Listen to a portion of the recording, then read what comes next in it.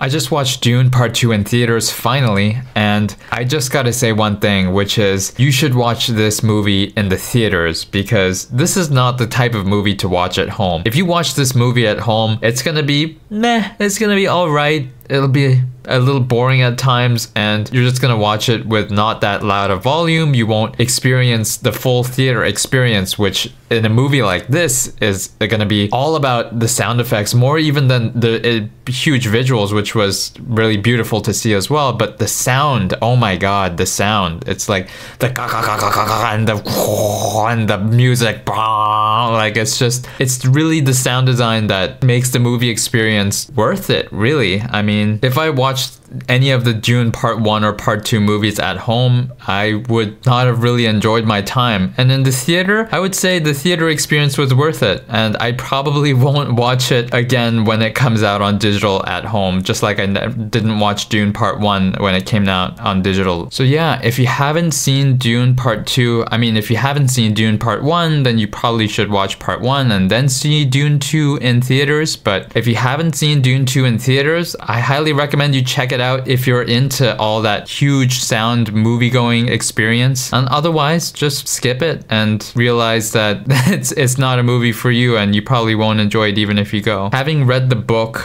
during the pandemic in the 2020, I was really curious how they were going to have Paul Atreides' younger sister be a baby actor. I thought they were going to do a CGI baby talking and stuff like that, but I guess they just did not include the baby sister at all. And it's funny that I did imagine Anya Taylor-Joy appearing in the movie, although I did not imagine her as the sister, obviously, because in the book the sister is still a baby, or like 2 to 3 years old or something like that, not even. I imagined Anya Taylor-Joy as the character that Florence Pugh plays, but it's funny that she was cast anyway and she was in the movie for like 5 seconds. Anyways, I wouldn't call it a fun movie, but I would call it a movie experience to be had. So I'm glad I checked it out in theaters. I'll see you tomorrow. 1% better every day, baby. Data.